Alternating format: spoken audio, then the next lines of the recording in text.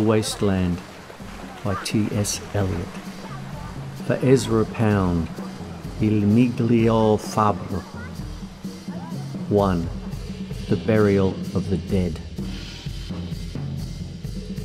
April is the cruelest month, breeding lilacs out of the dead land, mixing memory and desire, stirring dull roots with spring rain. Winter kept us warm, covering earth in forgetful snow, feeding a little life with dried tubers. Summer surprised us. Coming over the Starnberger See, with a shower of rain we stopped in the colonnade, and went on in sunlight into the Hofgarten, and drank coffee and talked for an hour. Bin gar keiner Rassen stam us Lichtauden echt deutscht. And when we were children staying at the Archduke's, my cousins, he took me out on a sled and I was frightened. He said, Marie, Marie, hold on tight. And down we went. In the mountains there you feel free. I read much of the night and go south in the winter. What are the roots that clutch? What branches grow out of this stony rubbish? Son of man, you cannot say or guess, for you know only a heap of broken images where the sun beats, and the dead tree gives no shelter, the cricket no relief, and the dry stone no sound of water. Only there is shadow under this red rock. Come in under the shadow of this red rock, and I will show you something different from either your shadow at morning striding behind you, or your shadow at evening rising to meet you. I will show you fear in a handful of dust. Frischt weht der Wind, die Heimat so, mein altes Kinder. Wo willst du? You gave me hyacinths first a year ago. They called me the hyacinth girl. Yet when we came back late from the hyacinth garden, your arms full and your hair wet, I could not speak, and my eyes failed, and I was neither living nor dead, and I knew nothing. Looking into the heart of light, the silence. Oh, underle das Meer! Madame Sosostris, famous clairvoyant, had a bad cold, nevertheless is known to be the wisest woman in Europe, with a wicked pack of cards. Here, said she, is your card the drowned Phoenician sailor? Those are pearls that were his eyes. Look, here is Belladonna, the lady of the rocks, the lady of situations. Here is the man with 3 staves, and here the wheel, and here is the one-eyed merchant, and this card, which is blank, is something he carries on his back, which I am forbidden to see. I do not find the hanged man, fear death by water. I see crowds of people walking round in a ring. Thank you. If you see a dear Mrs. Equitone, tell her I bring the horoscope myself. One must be so careful these days. Unreal city. Under the brown fog of a winter dawn, a crowd flowed over London Bridge. So many, I had not thought death had undone so many. Sighs short and infrequent were exhaled, and each man fixed his eyes before his feet. Flowed up the hill and down King William Street to where St. Mary Woolnoth kept the hours with a dead sound on the final stroke of 9. There I saw one I knew and stopped him, crying, Stetson, you were with me in the ships at Malay. That corpse you planted last year in your garden, has it begun to sprout? Will it bloom this year, or has the sudden frost disturbed its bed? Oh, keep the dog far hence, that's friend to men, or with his nails he'll dig it up again. You hypocrite lecteur, mon semblable, mon frère.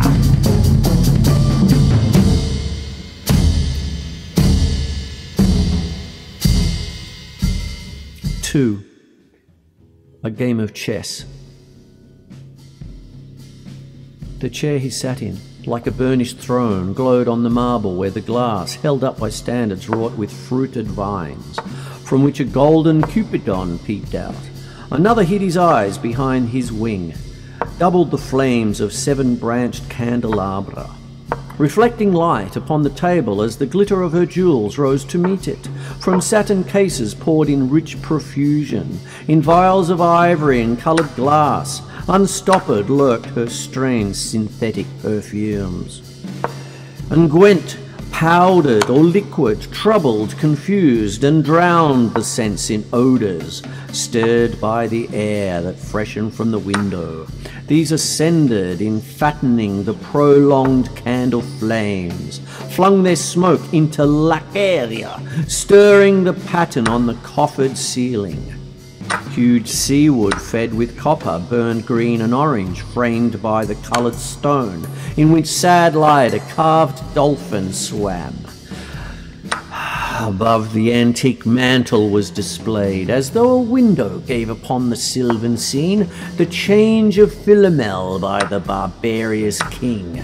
So rudely forced, yet there the nightingale filled all the desert with inviolable voice, and still she cried, and still the world pursues, jug, jug to dirty ears.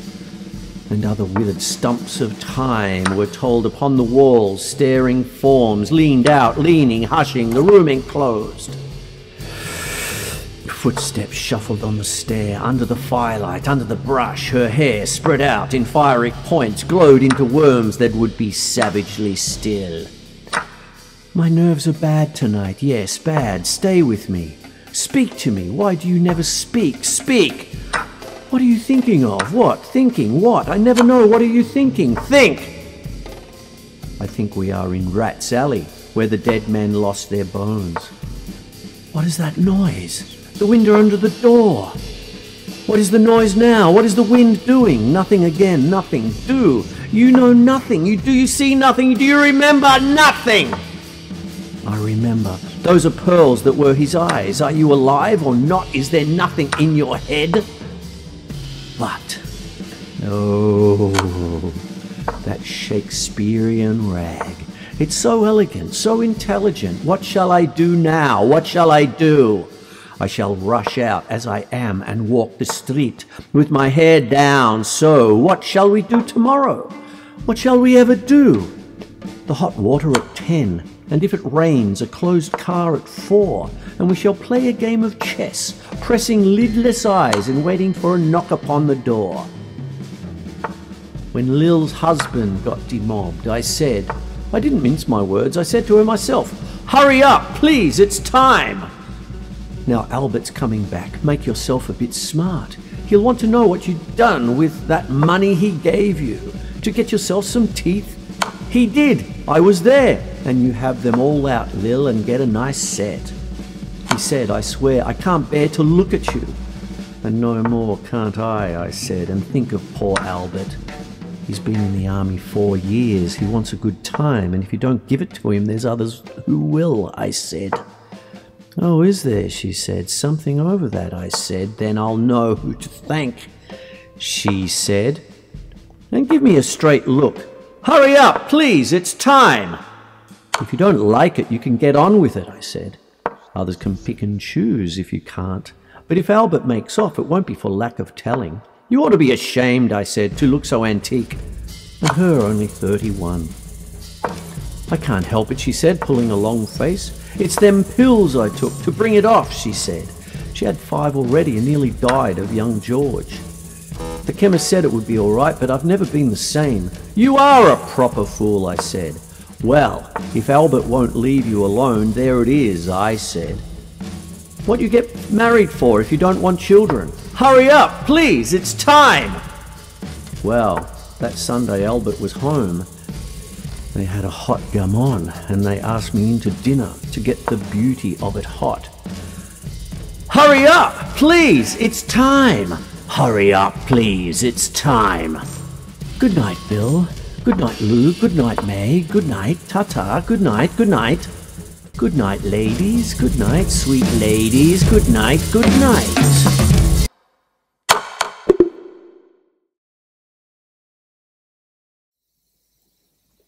3.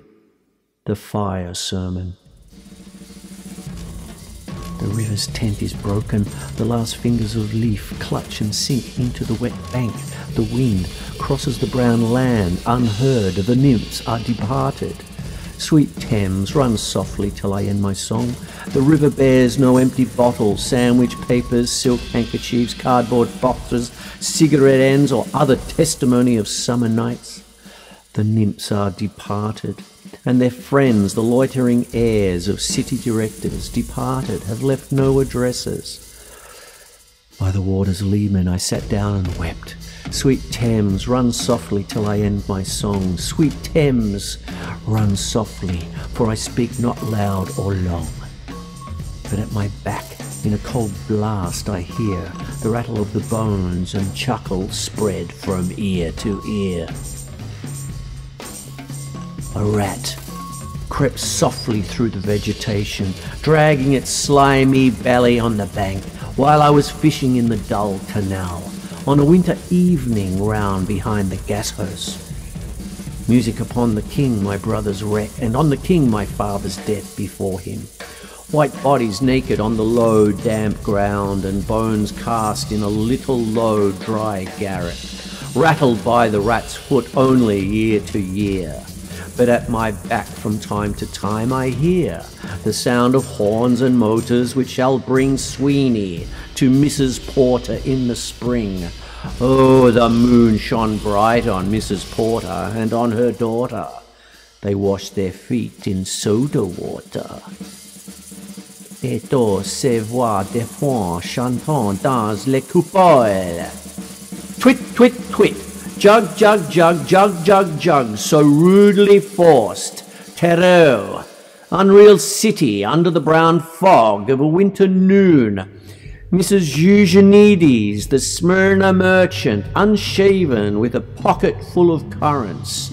CIF London documents at sight, asked me in demonic French to luncheon at the Cannon Street Hotel, followed by a weekend at the Metropole. At the violet hour when the eyes and back turn upward from the desk, when the human engine waits like a taxi throbbing, waiting, I, Tiresias, though blind, throbbing between two lives, old man with wrinkled female breasts, can see at the violet hour, the evening hour that strives homeward and brings the sailor home from sea. The typist home at tea time clears her breakfast, lights her stove and lays out food in tins. Out of the window perilously spread her drying combinations touched by the sun's last rays. On the divan are piled at night her bed, stockings, slippers, camisoles and stays. I, to serious old man with wrinkled dugs, perceived the scene and foretold the rest. I too awaited the expected guest. He, the young man, carbuncular, arrives, a small house agent's clerk with one bold stare, one of the low on whom assurance sits as a silk hat on a Bradford millionaire. The time is now propitious, as he guesses. The meal is ended, she is bored and tired, endeavours to engage her in caresses, which still are unreproved if undesired. Flushed and desired, he assaults at once. Exploring hands encounter no defence. His vanity requires no response and makes a welcome of indifference. And I, Tiresias, have forsuffered all and acted on this same divan or bed. I, who have sat by Thebes below the wall and walked among the lowest of the dead, bestows one final patronizing kiss and gropes his way, finding the stairs unlit. She turns and looks a moment in the glass, hardly aware of her departed lover. Her brain allows one half-formed thought to pass. Well, now that's done, and I'm glad it's over. When lovely woman stoops to folly and paces about her room again alone, she smooths her hair with automatic hand and puts a record on the gramophone. The music crept by me upon the waters, and along the Strand, up Queen Victoria Street, Oh, city, city, I can sometimes hear, besides a public bar in Lower Thames Street, the pleasant whining of a mandolin and a clatter and a chatter from within, where fishmen lounge at noon, where the walls of Magnus Martyr hold inexplicable splendour of Ionian white and gold.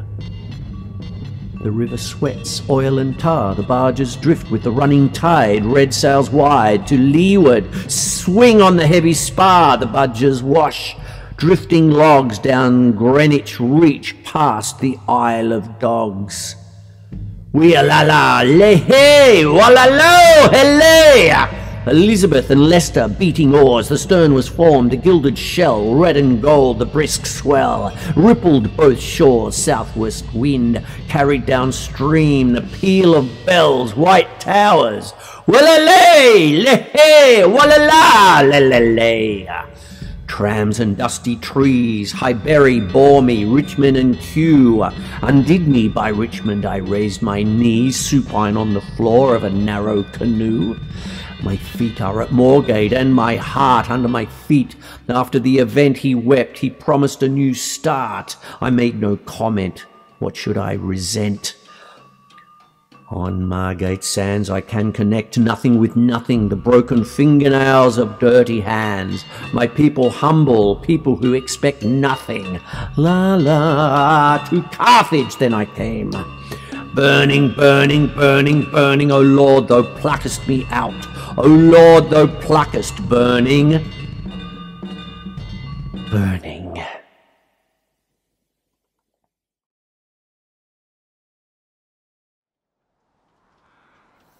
4. Death by water. Phlebas the Phoenician, a fortnight dead, forgot the cry of gulls and the deep sea swell and the profit and lost. A current under sea picked his bones in whispers as he rose and fell. He passed the stages of his age and youth, entering the whirlpool, Gentile or Jew.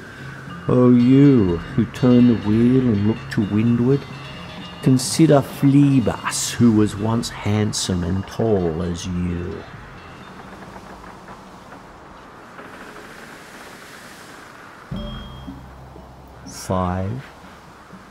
What the thunder said.